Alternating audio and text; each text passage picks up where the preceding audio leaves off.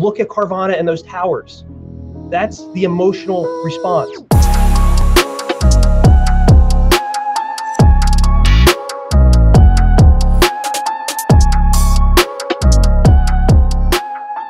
I am one of those folks, much like some other guys in the industry.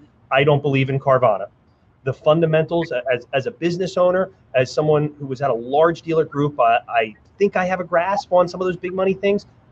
Carvana just doesn't jive, doesn't make sense. There's a $2,800 delta to sell a car between CarMax and Carvana.